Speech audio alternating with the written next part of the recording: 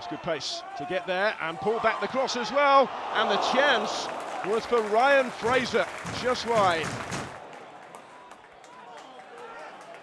Bournemouth bossing it at the moment. Here's Surman. Slips a lovely ball through as well. And the shot from Grabban turned wide by Gerken. Good save. Ipswich moving into the playoff picture with their recent unbeaten record under Mick McCarthy. That's a really dangerous ball from Creswell. What was he doing there? Fraser is in and has stabbed it wide. That was a let-off. Plenty forward for the corner. Here it comes. Gerken comes forward as well. Only gets one hand to it. Elliot Ward is in there. His effort blocked. And then this time Gerken has it. Threaded through for Surman. Lovely little flick into the path of Grabban. Here's the chance.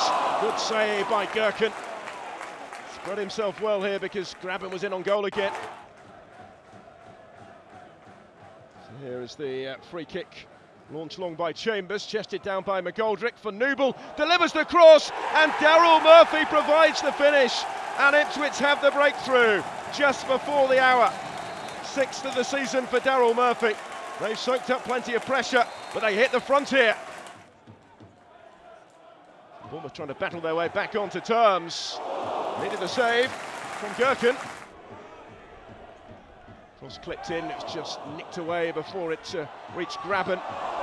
Not cleared yet though, driven back goalwards, goalkeeper can't hold it, and Pitman scores! Bournemouth are back on terms.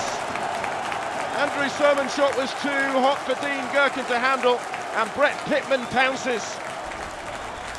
Well, they will argue it is the least that they deserve to be level. Pitman just reacted quickest there.